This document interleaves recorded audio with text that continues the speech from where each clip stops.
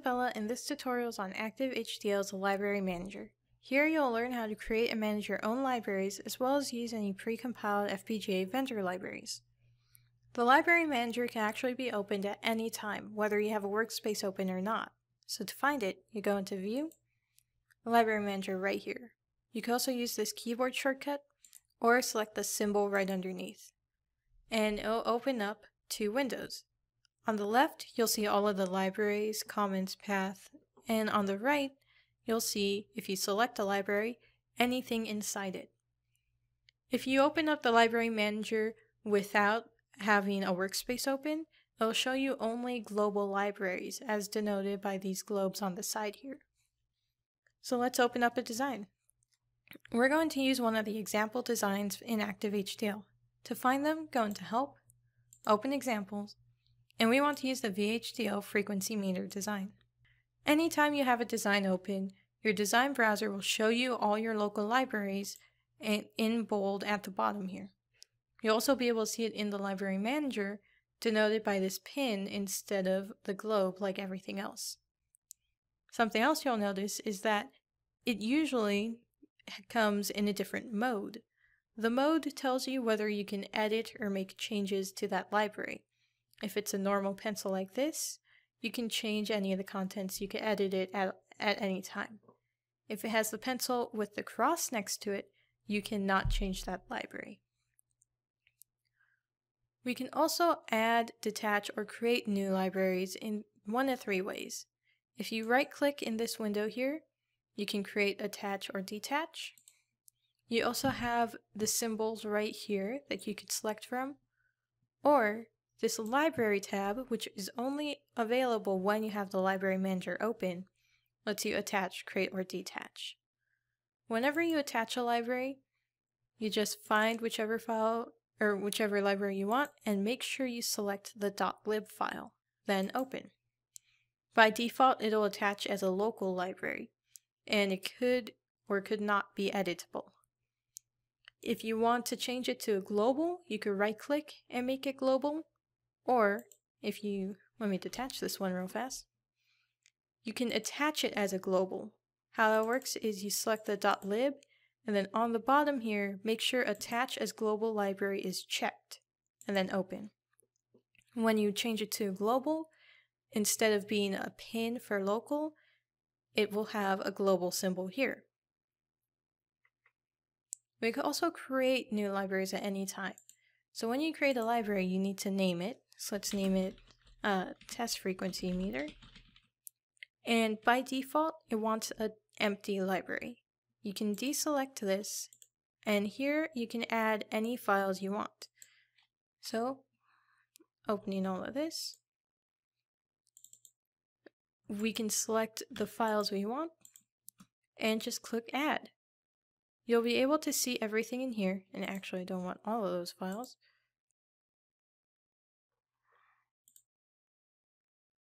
Okay, you can see all of the files in here, and then just click Next and Finish. And then it will show up as a local library here. Again, if you want to change it to a global library, you can right-click that one and make global. But we could see here, we created this new library, and by clicking it, we see everything we want in the right side here. Now, you may have noticed there's quite a few options when you right-click a library. So there's Create, Attach, Detach. You can also rename the library to change it to whoever you want. You could change the path to the library, so you'll be able to see the path right here, but you could basically move it around in your own system and change the path. Again, you can make it into global, which will change this pin into one of the globes.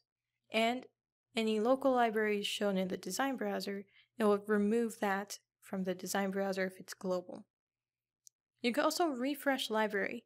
What this does is if you add something or remove something in the right-hand side, you want to make sure the library actually updates it and saves that update.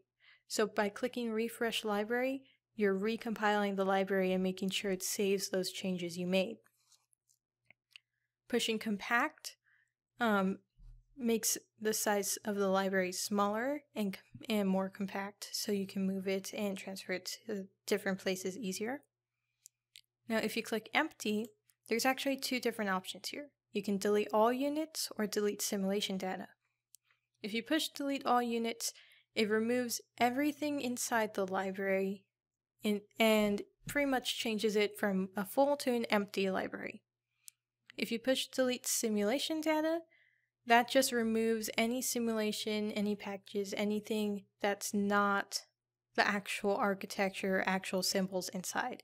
It keeps everything inside the library unless it's a simulation. Through right-click, you could also push delete simulation data here. Now, read only and read/write is how you can switch between whether you're allowed to edit it or not. So right now we can see we're able to edit it. If we change to read only, it changes the mode to have this little cross.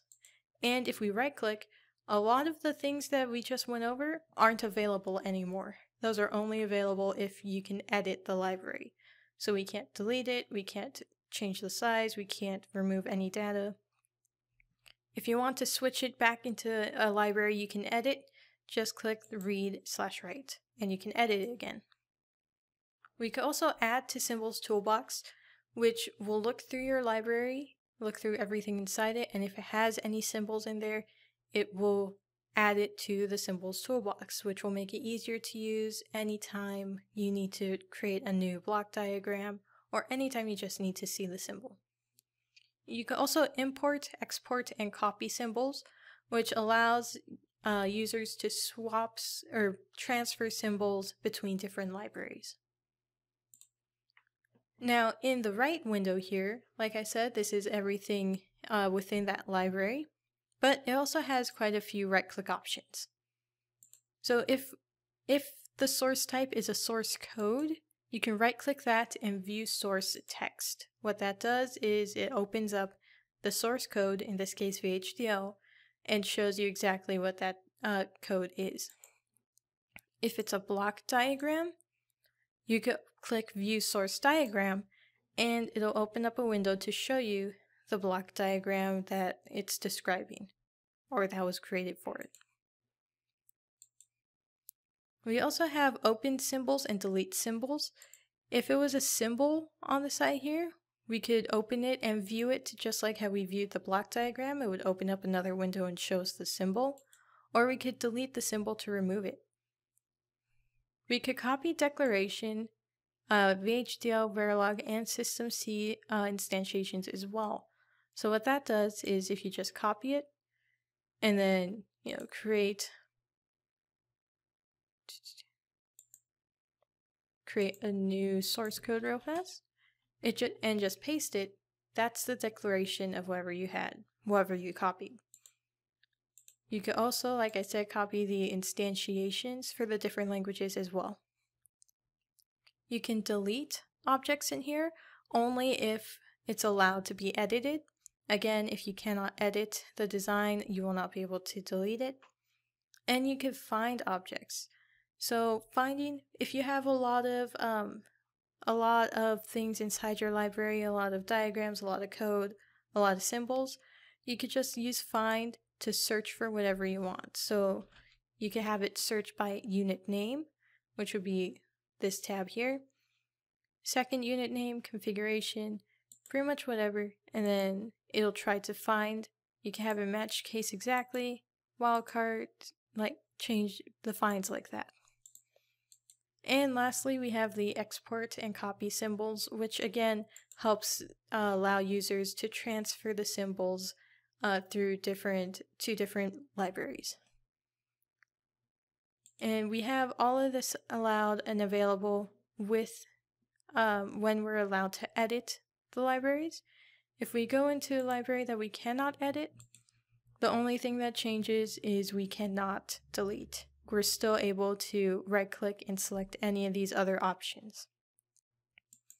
And that concludes this tutorial on the Library Manager. Thank you for watching.